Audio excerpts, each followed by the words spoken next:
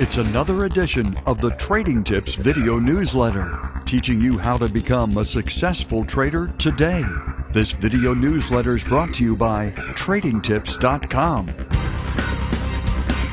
Welcome to this edition of the TradingTips.com video newsletter. In this episode, we'll be looking at net new highs, a simple breadth indicator used to determine the bullishness or bearishness of a particular stock market index. Without further ado, let's get started. The calculation for net new highs is very simple. After selecting an index, simply take the number of stocks reaching a new 52-week high on that day and subtract the number of stocks hitting a new 52-week low on that day. The result is net new highs. This number can then be used in the calculation of cumulative net new highs, which is equal to the prior cumulative net new highs plus the current day's net new highs. This value will depend on the starting date of the calculation and provides a running total of net new highs.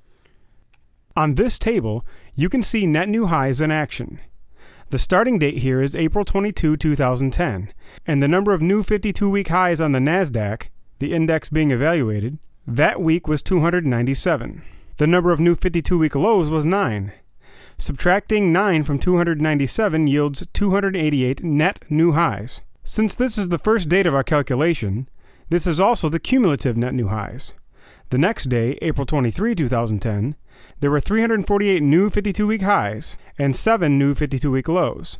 This yields a net new highs of 341 and a cumulative net new highs of 629, since 341 is added to the previous day's total of 297. Here we have cumulative net new highs plotted on a graph. The shape and direction of the line are important, not the actual number, which is dependent upon the starting date of the calculation. If we selected a different starting date, the numbers would be totally different, but the shape and direction of the line would be the same. In general, positive net new highs are considered bullish, and negative net new highs are considered bearish. But a better way of using this statistic is by combining cumulative net new highs with a moving average of cumulative net new highs. When cumulative net new highs falls below the moving average, that's bearish. When cumulative net new highs pierce up and through the moving average, that's bullish. We'll take a look at an example on the next slide. On this chart, the cumulative net new highs of the NASDAQ are represented by a red line, while the 10-day moving average of the cumulative net new highs is marked in blue. As you can see, up through point A, the cumulative net new highs rode their moving average line higher, but then fell through it at point A. This downturn was confirmed by several days of negative trading, where the cumulative net new highs continued to fall in comparison to the moving average.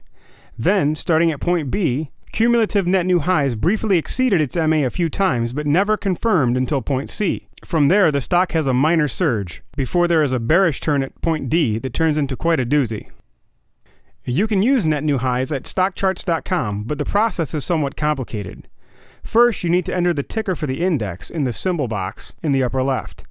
Then go to the indicators section and choose price. Then enter the symbol for net new highs in the parameters box. These symbols are provided on the following slide. Next, select where you want to position the indicator plot, above, below, or behind. In our examples, we've done below.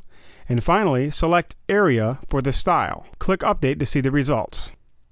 Here is a list of ticker symbols for the net new highs of the 3 major indices in the U.S. Now instructions for getting the cumulative net new highs line and its moving average. First, go to stockcharts.com and enter the index's net new highs ticker from the previous slide. Select cumulative for plot style as shown. Then make sure log scale is not selected. Third, choose price as an indicator and enter $NYA if you're doing the New York Stock Exchange, $IXIC for the NASDAQ, or $XAX for the American Stock Exchange. Included here is an example. It is a bit confusing, but should be worth it. We hope you've enjoyed this TradingTips.com video newsletter. Thanks for watching and good trading.